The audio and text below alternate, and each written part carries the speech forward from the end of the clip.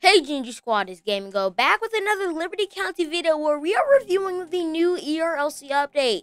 Now, before we get any further, if you want to skip to this timestamp, that is when I'll be in the game and not reading any of the new features. It might sound weird in this video because I actually forgot to turn on my microphone, but let's get right into it. First things first, cash register robberies. New type of robbery. We've added new cash registers to most of the businesses in Liberty County. Use the gun or melee weapon to destroy the cash registers and then steal the money. There is a cooldown for every 2 registers robbed. Now we also have a new Bullhorn BH-15 police truck.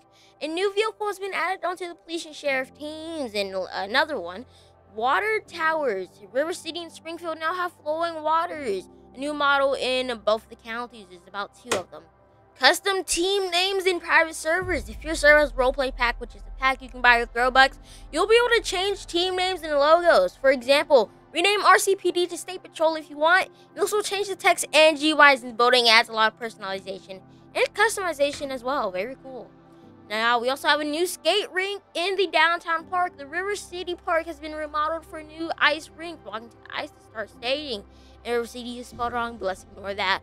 Unmarked police license plate, which is absolutely awesome. If you have the detective pass, you will now see an option under accessories to equip a civilian style license plate. This is only available with the undercover game pass though, but it will actually help so the wanted criminals won't be able to see that you're a real cop now that you have a license plate just like them. Now, lastly, we also have highway message boards. On Highway 55, we've added overhead message boards for displaying traffic warnings. That team can change what is displayed in the images. Hazardous road conditions, slow down. Now, lastly, these are the fixes and bug improvements. You can go ahead and pause to read them here, but it's only 2 this time. Now, let's get right into the game. Alright, we are now at the skating rink. It looks pretty nice here, but it is it's very slippery. It actually slips you around. It's icy. There's also like fireplaces over there you can sit by and warm up. It is very cool that we'll go and refresh myself here. And I'm going free camp so you can get an aerial view of what's going on. You guys, I want to remind you I'm talking real time here, so ignore that because I have to do voiceover on everything. There it is from above the skating rink. It looks pretty nice, taking up most of the area in the downtown park. Let's go and check out the next part. So we're gonna go check out the fireplaces over here where there's actually multiple sticks you can sit around in a little fire formation with your friends or anyone else. And actually, I did have a broken walking animation. You cannot burn up in the fire, but you can sit down and your broken animation will be gone if you're on the ice rink. It does have a custom animation. The next part we're gonna go do is we're gonna get a weapon and we're gonna rob these registers.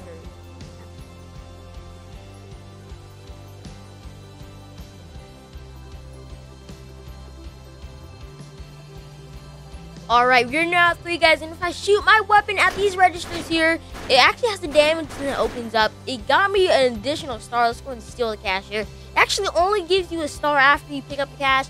It gives you about $1,000 per register, but there's a cooldown every 2 registers. That means we're going to be able to, get all the cash from these 2 registers.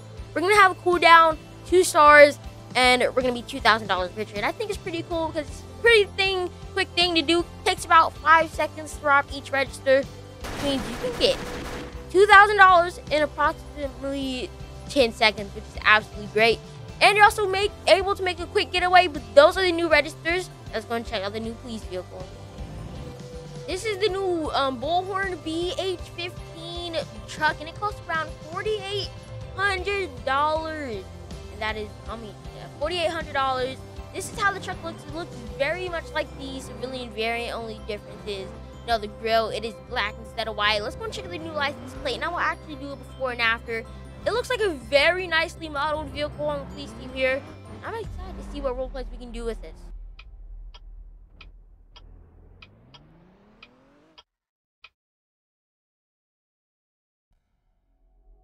Now, this is your before shot, and this is the after. It looks pretty good. It looks exactly like a civilian plate.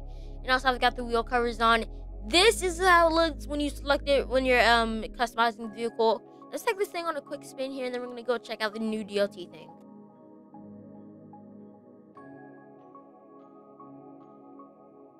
Now we're on the dot team. Once you're on the dot team, you're gonna go over to this little box near the billboard. I mean, on like the bottom part of the billboard. It's called LCD dot message controller. You're gonna press E to open it, and now you can select any message you want to pop up. There's things like text, workers ahead, wreck ahead, road closed, expect delays.